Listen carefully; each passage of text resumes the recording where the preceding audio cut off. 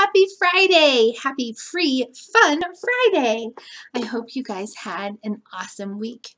I'm very excited about today's lesson because we get to talk more about one of my favorite insects. We're going to take a look at our caterpillars that I introduced to you on Wednesday. So here's a question. How much bigger do you think that caterpillar or those caterpillars grew in the days since I've seen you last? Which is about only 3 days. How much bigger could that caterpillar be? Are you ready to see? Take a look at our friends now. Wow! Look at how big they are. They have pretty much doubled in size, and they've gotten big enough that I can see more about what their body and their structure looks like. If I were to describe it, I would say it looks like they look like they have spikes all over their bodies. Well, guess what? They're not spikes. They're actually fine hairs. And, oh, if you can see this guy, he's kind of arching back. Let's see if I can zoom in. That little guy right there. He is gripping the plastic container somehow. How is he doing that? Well, caterpillars actually have a whole bunch of legs. So what I'm going to do for you is try to take some up-close pictures with my camera and show them next week so you can kind of see all the details I can see. I will also link a detailed diagram, which is like a picture with labels of what the painted lady caterpillar body looks like, so you kind of know what I am seeing. All right, well, let's try to figure out how the caterpillar became a caterpillar and how a butterfly becomes a butterfly. How does this turn into this? How does that work? Well, do you think a butterfly has a butterfly? Because where would this guy come in? No, somehow this and this need to be linked together. And we call it complete metamorphosis, like a cycle of life. So how does that cycle of life begin? I think of other animals that make transformations like butterflies, kind of like a frog. Is a frog born as a frog? It isn't. A frog lays an egg. The egg becomes a tadpole, which looks very different. It almost looks like a tiny little fish. Then, after a while, the tadpole grows arms and legs and limbs. And then, all of that becomes a frog. So, you are right. A caterpillar comes out of an egg, just like a tadpole does. So, I'm going to make the life cycle of a caterpillar or of a ladybug or a butterfly, and I'm going to start at the very top. I'm going to draw in a circle, the circle of life for a butterfly. So at the very top, I'm going to make a dot. Where do you think, or a circle, there's my egg. Where do you think a caterpillar, or I'm sorry, a butterfly, would lay an egg? Because we know this must be the end, or the top, or what would be the last part of a butterfly cycle, right? Because we know that this turns into this. So the butterfly must be the one in charge of laying eggs. So I'm going to start with the egg at the very top. It's kind of the end and the beginning. Where would a butterfly lay an egg? Yes, I think you're right. Maybe on a leaf somewhere. So here's my egg on a leaf. What happens to that egg? When it hatches, it is going to become a caterpillar. You're right. The caterpillar is on the leaf and he's going to start munching. So here's my caterpillar.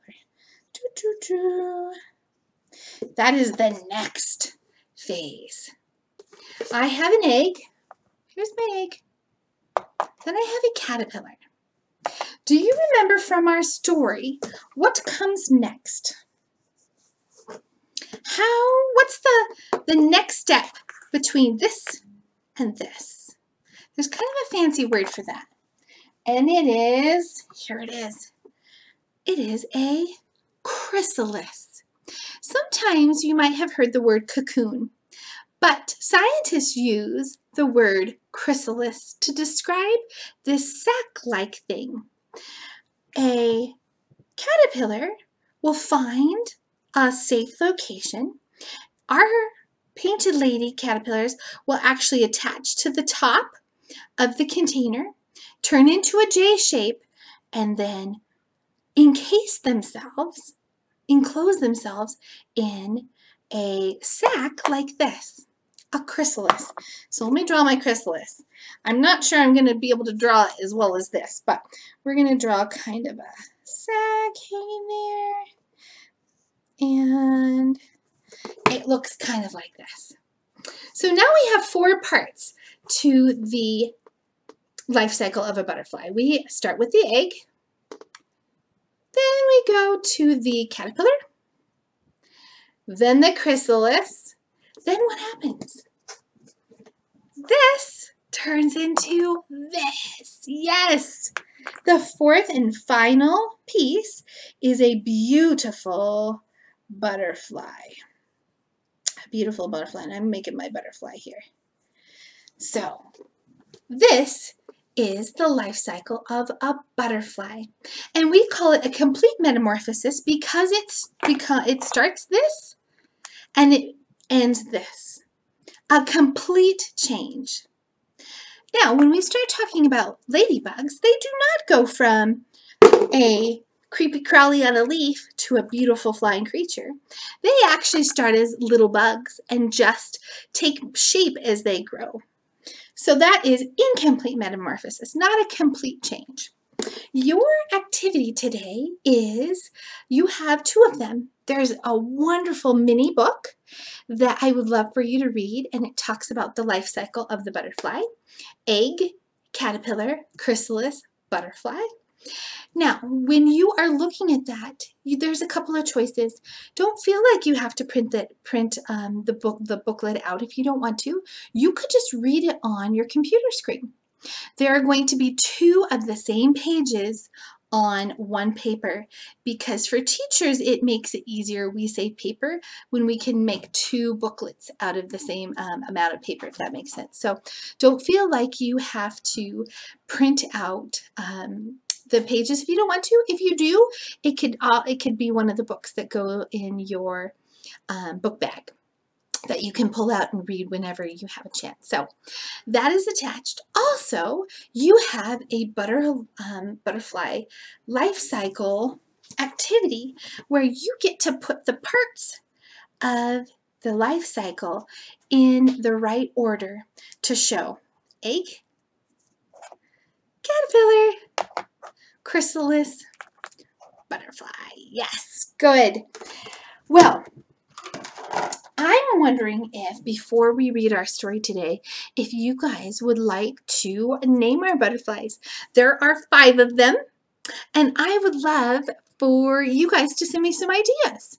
If you get a chance, you could just simply reply to the email that this lesson is attached to and come up with some fun names. Now, they look exactly the same to me, and they're all going to turn into this beautiful butterfly. They're all going to be painted ladies. So I can't really say that that's Bob or Henry, but it might be fun if we come up with 5 different names, and then they feel more like a family than just visitors. So think about that. If you'd like to do that, you can just forward it to me or reply to my email. Okay, guys, here is our story today. And it is kind of like Miss B. It is a little boy who says, "I love bugs," is the title of the story. Over here, the word by. Just a reminder, by means the author, the person who wrote the words. You're right. And over here is illustrator. What does that mean? Illustrator is who drew the pictures. You are correct. And oftentimes, if it is drawn pictures, we know that it's going to be fiction. It can be based on something real, but the story is just pretend. Here is our story today. I Love Bugs by Mr. Strugers. You know I struggle with these names. Illustrated by Shari Halpern. All right. Oh, I like this already. Take a look at all of those awesome pictures and descriptions and labels. Spider and butterfly and caterpillar and water bug and bee. Do you know I love bees too? Because I love flowers. The woolly bear, the grasshopper, dragonfly, beetle, and millipede. I bet this book is all about different kinds of bugs. I love bugs. Bugs, bugs, bugs. I like bugs.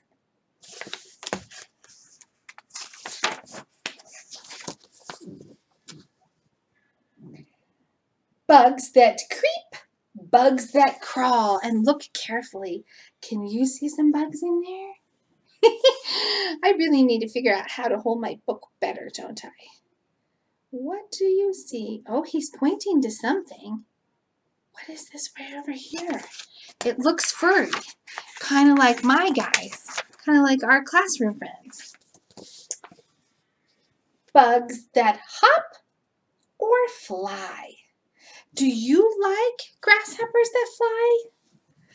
Not so much me. I don't like them touching my legs when I walk through a field of flying grasshoppers. Oh, I don't like them landing on me. But I really do like dragonflies.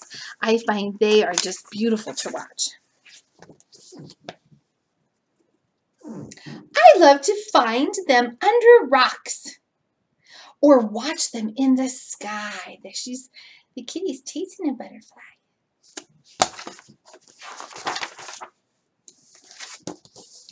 These bugs paddle. This one weaves.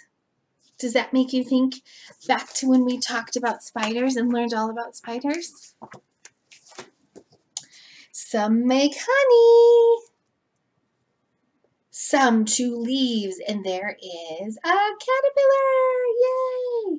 We probably can guess or bet that he came out of his egg on this leaf and is munching his way through to becoming a chrysalis. Some bugs burrow underground like ants. Others swoop and buzz around.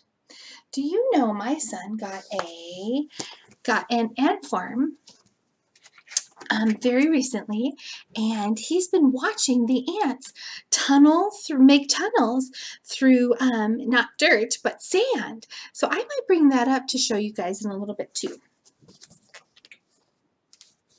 This one's like a bit of bark.